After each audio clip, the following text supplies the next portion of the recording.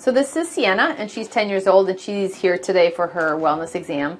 Senior exams are super important for dogs because there's so many things that start to change in dogs as they hit about 8 years old. Remember, dogs age much faster than we do. Their lifespan is much shorter, so their senior years really start around 8 years of age, and it's really important to have exams probably twice a year at that point.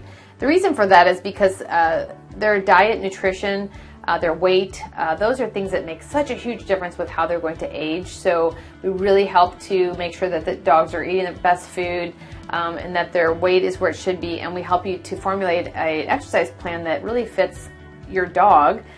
They're able to be mobile, their size, and what they're able to do, and also what you're able to do. So we try to help you find the best exercise plan, the diet plan, and then we're going to talk about things like what are changes that they start to have inside their body, like their kidney, their liver, their pancreas, heart, lungs, things that are starting to change as they age, and we want to stay on top of these things because quite often, look over here, quite often, these are things that we can get ahead of by checking some lab work and maybe taking x-rays, listening to the heart, checking the eyes, the ears, and putting all these things together to help formulate a plan that's specifically for your dog.